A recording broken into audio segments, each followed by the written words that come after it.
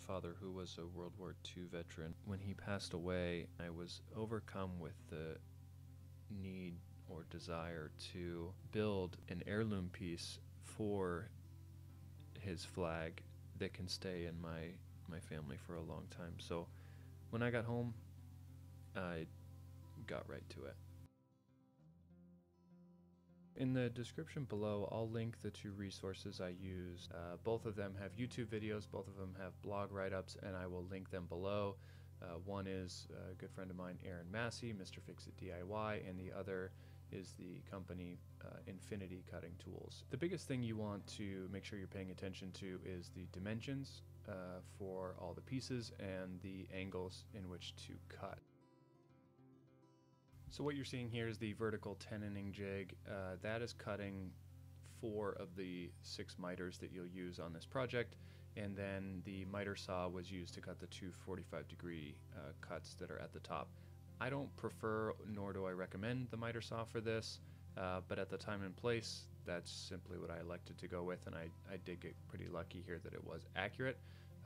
If I had to do it again, I'd definitely do it at the table saw, just tilting the blade with an angle finder.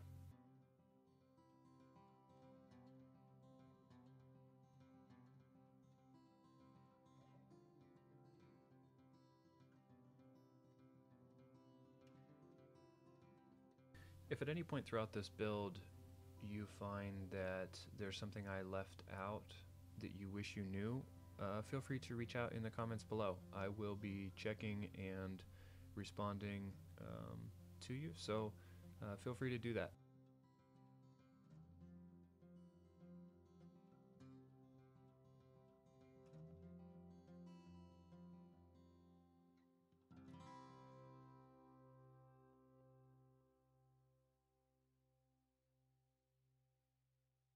Right now I'm using the dado stack to cut the recess for the glass piece that's going to be inserted.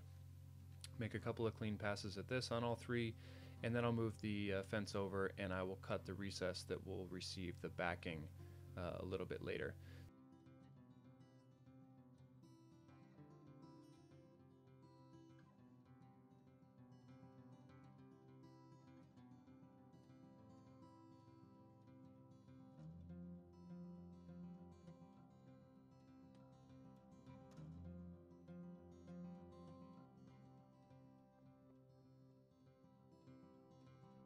This is another one of those times where I went against the plans and opted for my own idea, and it worked out just fine, but it's not necessarily the best way to go. What I did, and you'll see me with the router here in just a moment, was that I cut the recess for the backing. I drilled a hole for the bottom, and then I used a flush trim bit to remove all of the material to create a slot. And that way, sort of like a drawer bottom, I could slide the backing into place, and then I drilled a hole and could screw that in from behind. It was a cleaner look overall. I just don't know that it was worthwhile. You can be the judge.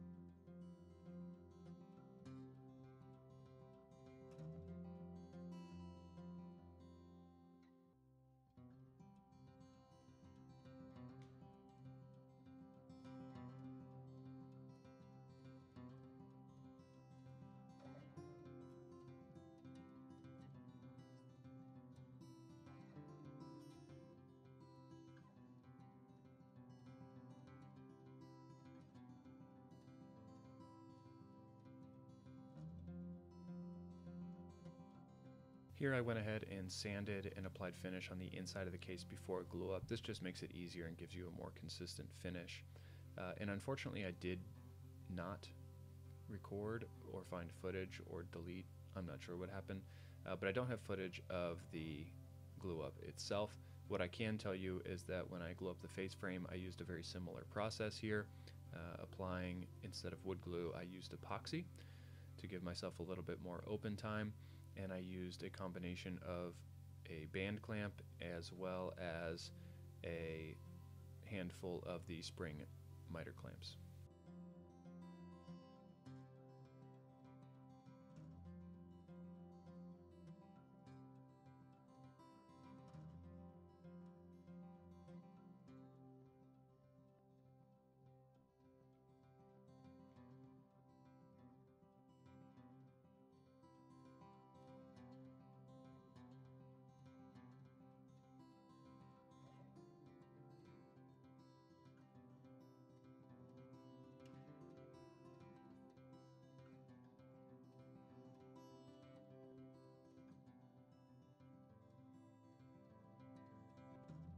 This is the recess that we cut out to receive the glass. This is a silicone that goes on white and dries clear, and I selected this obviously just because of the use of the glass, and it worked really well.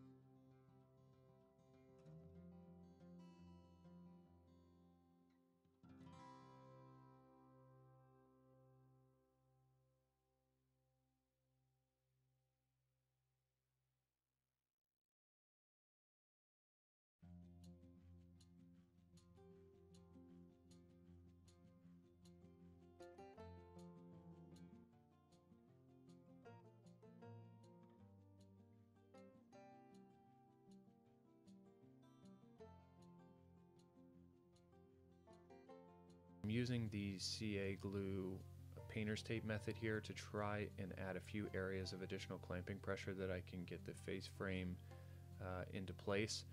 This failed miserably, but thankfully everything worked out anyways, but I had to show it.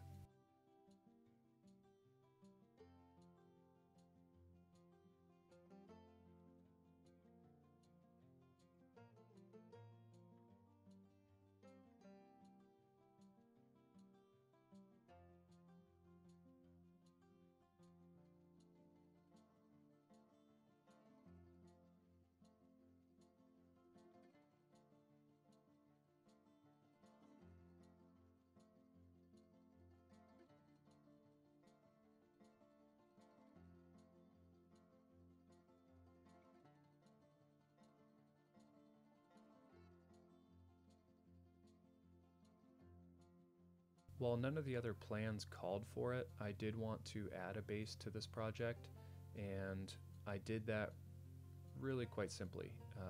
I used an additional piece that I had milled up in the original milling process, made a quick jig that you'll see here in just a moment, and just kind of lined it up and added a little chamfer to match the angle.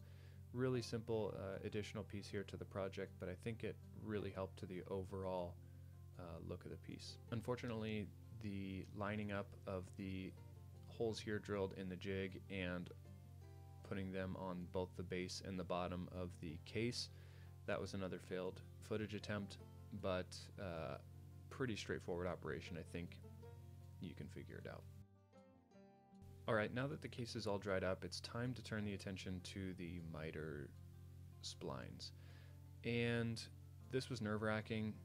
For one, I've got the glass in there now, and so I didn't want to cut it too deep. That was nowhere near as nerve-wracking as just this being an operation that I never attempted before. All that said, go slow. Again, double check your angles, making sure you're referencing that tenoning jig, and good luck.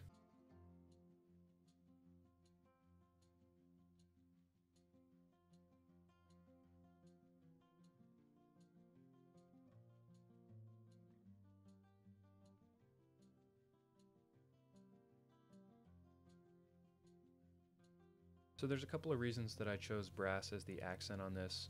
First and foremost, I love the combination of brass and walnut. And secondly, brass is a soft enough metal, just like aluminum, where you don't need to invest in any additional or metal cutting blades in order to work with it. Your woodworking tools will cut it just fine, and so that's a really nice benefit.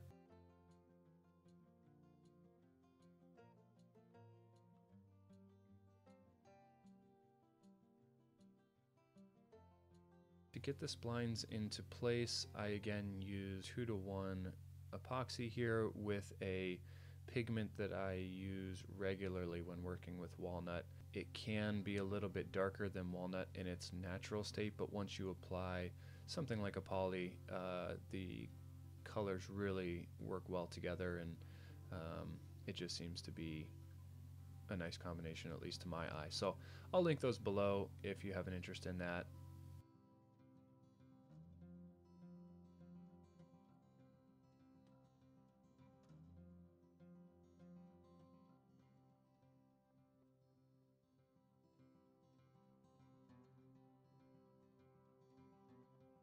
Okay, last bit of failed coverage. I didn't record sanding down the brass splines. Here's what I'll tell you. I hit it with the random orbit sander with a coarse grit, and then high grit hand sanded it and finished it with Brasso. The other thing I'll tell you is that you should find somebody smarter than me to rely on for how to treat brass, because this came out okay. It wasn't great, but the smartest advice I can give you is to find somebody smarter than me, which should be fairly easy. So I hope you enjoyed watching this. I know I enjoyed building it. If you want to continue to support my page, please go ahead and subscribe, hit the notification bell, and that will keep you up to date every time I upload a new video. Thanks for checking out my channel, and have an awesome day.